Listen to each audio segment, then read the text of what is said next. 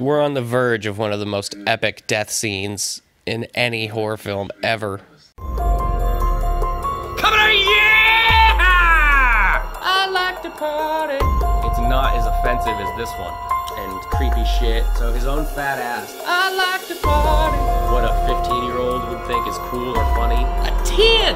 A 10! A fucking 10! What is that, velvet?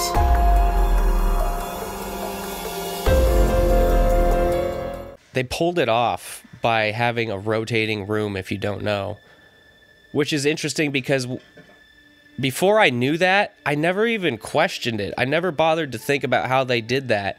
And the fact that they didn't have digital effects and the like, how did they make it look like she was being pulled up the wall and drug across the ceiling? It's they fucking tipped the room over. They had the camera and the chair and everything, and Wes strapped in, mounted to the floor.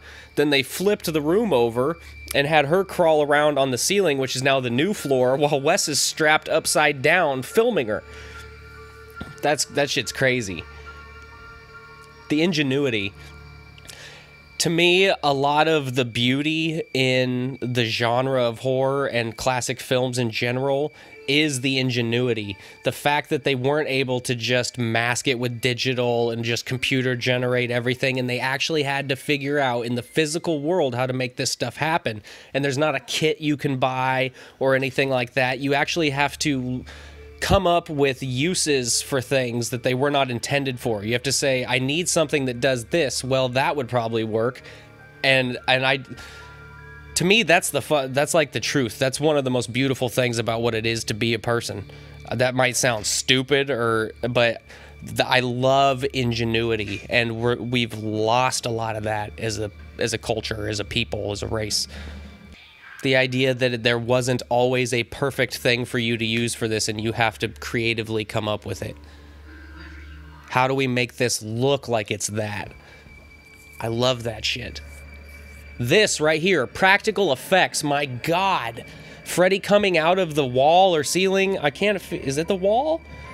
But his face pushing through, the way, like, I have trouble believing that it's not digital when I see it, because it's so well done. It's so seamless that it feels like something that was done digitally, but the best way that digital could be done. Of course, I'm probably an asshole. I'm watching some remastered version, and they did do that digitally, like the fucking digital monsters they added into the original Star Wars trilogy. I didn't even realize that they'd done it. I put on A New Hope. You know, it's all in HD and it's pretty and everything. And they get to, God damn it, what's the name of the town? The town where Luke and Obi-Wan go to meet Han. They get to that place, and there's digital dinosaur straight out of Jurassic Park 1 looking shit walking around with him. It totally ruins the aesthetic. Oh, God. Woo, that slash.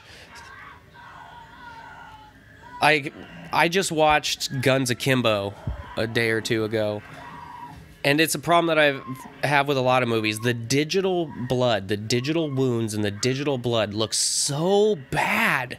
It cannot compare to something that is actually physically there. I can tell that it doesn't exist. I can tell that that's not blood on that person. I can tell that it's something that was added to the image of that person. Here, she has shit all over her. Now, it's a little bit light to be blood. It may not come off exactly realistic, but it looks way better than fucking painting on there with a computer.